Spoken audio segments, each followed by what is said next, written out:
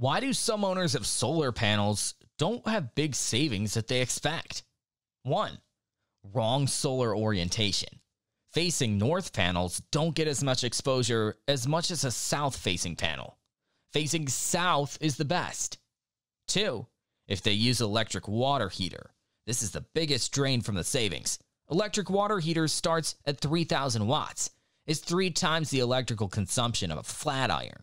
Every hour of used on the electric water heater is equal to 4 hours of aircon. Most showers are taken in the early morning and at night. The solar panels don't have any effect at all.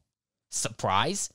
If you have a multi-point heater, it's 7,000 watts. If you have a centralized heater, it's about 12,000 watts. All of these will offset your savings. So remember, if you use hot water, don't use electric heaters. Use solar water heaters. Follow us for more solar water heater tips.